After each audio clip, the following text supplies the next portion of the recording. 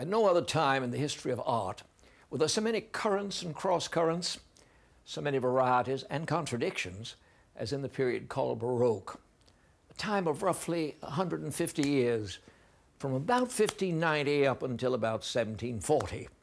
It emerged from Mannerism, the preceding art period, and dissipated in the Rococo. Baroque painting embraced all kinds of subjects: mythology, history, religion, still life, landscapes, and portraits. It was marked by contrast between tumultuous battle scenes and quiet landscapes.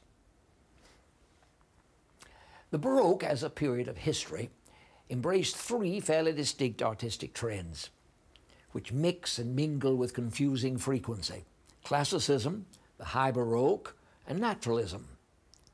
If I were forced to describe high Baroque art in one word, I'd say either exciting or dramatic, though it's oftentimes both and sometimes neither.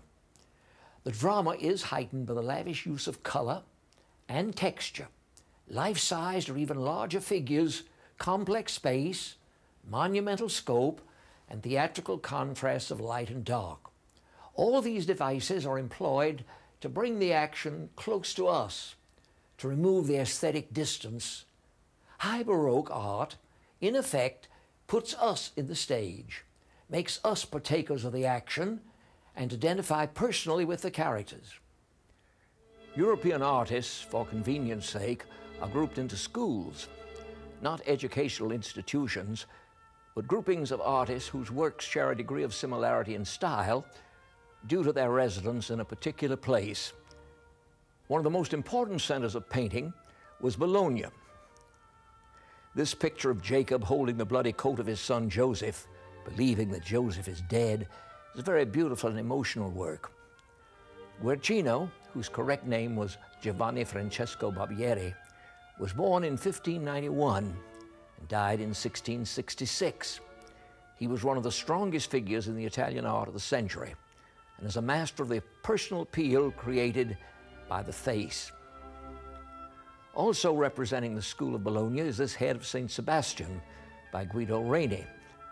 Sebastian is one of those characters who may never have existed, but nonetheless was canonized by the Catholic Church. He was supposedly a Roman officer who became a Christian and whose martyrdom was attempted by tying him to a post and using him as a target. Sebastian, or Sebastiano in Italian, was a popular subject in Baroque art, sometimes pictured with Irene, who pulled out the arrows and nursed him back to health. Also by Reni is a series of portraits of the four gospel writers, Matthew, Mark, Luke, and John. It is said that an art dealer commissioned these paintings because he had a client who wanted to purchase the series. He kept pushing Reni to finish the group, and Reni, who was occupied with a number of projects at the time, could not give him the attention he wanted. Reni was greatly relieved when he was finally able to deliver the pictures and be rid of his pesky customer.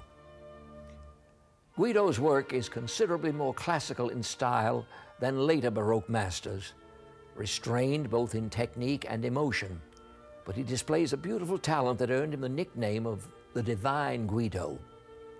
You see it especially well in the smoothly blended flesh tones, ranging from cool grays to warm pinks.